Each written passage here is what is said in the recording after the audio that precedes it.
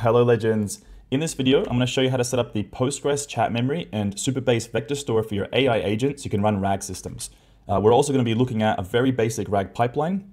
So we're going to upload a file into our Supebase database so we can actually immediately query it and just see how this start to end process looks and works. But this RAG pipeline is extremely basic. There's a lot more sophisticated pipelines that you can build out, especially for different file types and different structures of data, like if you're working with a PDF or an Excel file. So if you want to see anything more like built out here, please let me know in the comments below. But the purpose of this video is actually to dive into setting up these credentials and these systems. So what is Postgres and what is Supebase? So Postgres is a database management system. Now you can think of this like an engine in a car. The engine on its own will not be able to do anything, but when you put it into a car, you're actually able to drive that car, get to places and do things.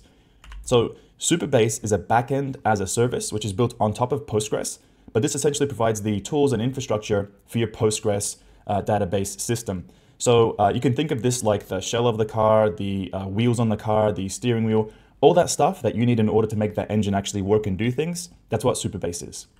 Okay, so I'm actually going to delete this entire canvas. I'm going to remove my credentials and start from absolute scratch. But this is the end picture that we're going to be building out here together. All right, I'm going to come back to this in just a second. Okay, so I'm on a brand new canvas. Now let's actually start building out our AI agent. So the first thing I want to do is actually have a trigger to start this workflow, which is just going to be a chat message. So we're going to be interacting with this as if we're having a chat directly with the AI agent. I'm going to choose this AI agent node, and I'm just going to exit out of here. For the chat model, I'm just going to choose OpenAI chat model, keep it as it is. It's not super important right now. Now for memory, I'm going to go to Postgres chat memory. And then from here, I'm going to go across to select credentials. I'm going to go create new credential. And we have to pause right now.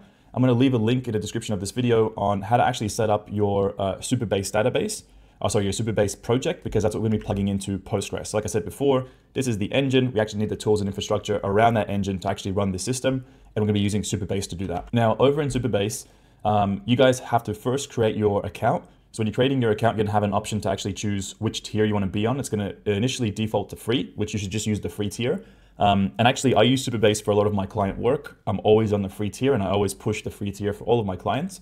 The best thing about Supebase is it makes user authentication super easy. So this is like a bit of an aside, but if you're building user apps for your clients and they want to have multiple people actually logging in and into their app to have like their own private version of whatever they want to see, you can actually use Supebase to manage the user authentication, and Supebase makes it extremely easy. So I'm not going to get into that right now, but this is a great database to work with, more than just for this RAG system and n8n.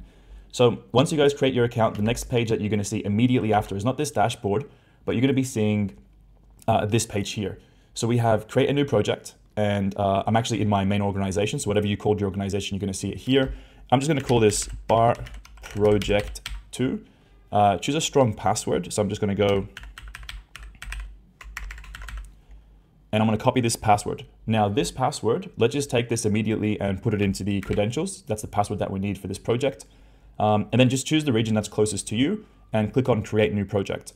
This creation process might take a few minutes, so I'm going to come back when this project has been created. Okay, and when your project is finished being set up, you're going to be taken to this page over here. And just wait until you see this green light here for project status, and that just means that we're good to go to keep setting up this system. So the next thing we need to do is click on this little connect button over here, and we're going to go to this drop down type and just choose PSQL. We're going to scroll down until we get to transaction pooler. And for transaction pooler, let me just zoom in. We have this long string over here. So if I just slide across, you can see there's a bunch of different information in this field. So the first is that we have the H for host, which is just going to be this entire section. And now I'm going to copy this, go back across to n8n, and for host, I'm just going to paste that right into here. Next, we need the database. So back in here, I'm going to swipe across, and then I see D for database is Postgres, which is already set up for us by default in n8n, but just to kind of keep things uniform, I'm going to paste it into here as well. For user, let's go back into this line, and let's find the U, so U for user. I'm just going to copy this entire end of the string. Let's go back into n8n, and for user, let's paste this into here. We already put the password in from when we were first setting up our project, so that's already set up. And then we need to scroll down to the bottom and find port. So back here, let's go to port, which is denoted by the P. Copy this and paste it into here. Now I'm going to hit Control V, and for our account name, you can make this a little bit more specific if you want, but I've already deleted my previous credentials, so I'm going to stick with this. I'm going to hit save, and after we save, it actually tests the connection, and it's been successfully tested, which means everything is good to go. All right, and that's it. Now, if I just zoom into here, you see that there is a pre-existing table name. This is by default when you're using this node, and it's n8n underscore chat underscore histories. So we just set up our project and we've plugged in our credentials into n8n. And if I go back into here, I'm just going to click out of here, go to this left panel and go on table editor. And then you can see that we actually have no tables in our database. So now in order for us to create this table, I'm just going to click out of here and I'm just going to go to open chat and just send a message into the chat. And it's going to pre-configure our table using this module into our Supebase database. So I'm just going to say, hi there. And now everything's been done successfully. If I go back into my Supebase project, hit refresh,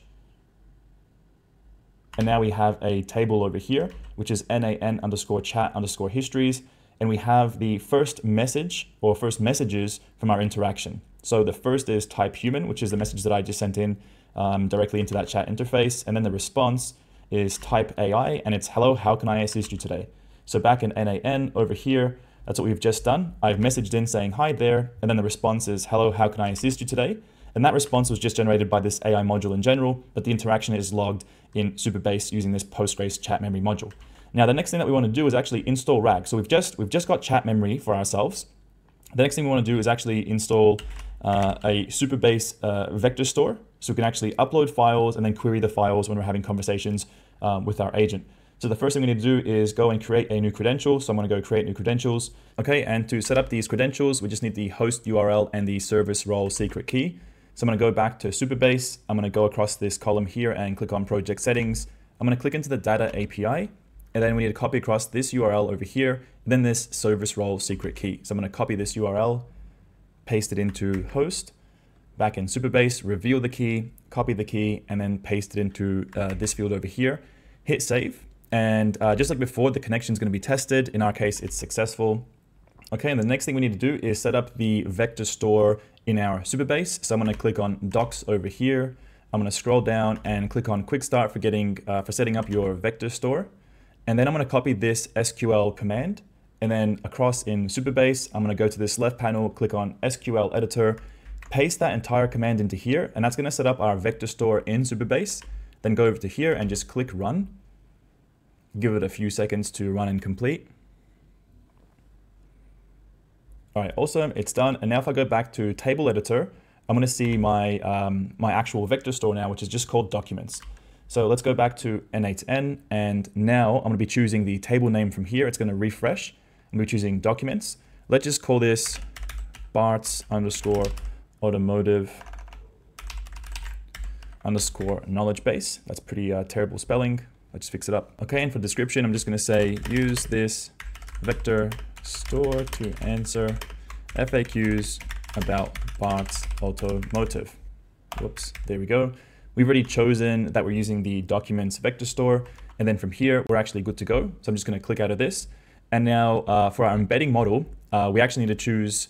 So basically when a user asks a query, so when we're actually interacting with the chat interface, we're going to be sending a query in plain English. But in order for us to actually take that question and then retrieve an answer from our vector store, which is vectorized, which is basically a series of numbers, we need to use an embeddings model that's going to turn our plain English query into a vectorized query so that it can actually communicate with that vector database. So we're just going to keep it default for now and choose text embedding 3 small. And now we're set up and good to go. The only thing we need to do now is actually upload a document into our vector store so that we can actually query this entire system. So I'm just going to disconnect this. I'm going to show you a very quick and easy way to upload a document to your vector store. I'm going to double click into the settings. I'm going to go add field, allow file uploads, and then allow file uploads here. I'm going to click out of it. And now when you're actually chatting with this agent on the bottom right-hand corner in the chat panel, you can see there's actually a file upload button. And that's what we're going to be using to upload our first file into our vector store. So let's go to here and let's type in Supebase Vector Store. And I'm going to say add document to vector store. So let's go for our account. Okay, it's already pre-selected. We're going to be using insert documents. We're going to choose the actual documents vector store that we've just built out. We need an embedding model and then a document processing model as well. So for the embedding model, we're going to be choosing the exact same as before, which is the embedding 3. And then for our document processing, we're just going to be using the default data loader. And I'm just going to be choosing binary data. And this is going to be pulling out that binary data, which is basically the file that I uploaded in the chat window. It's going to pull all that information and it's going to run it through a process and basically upload that data into that vector store as well.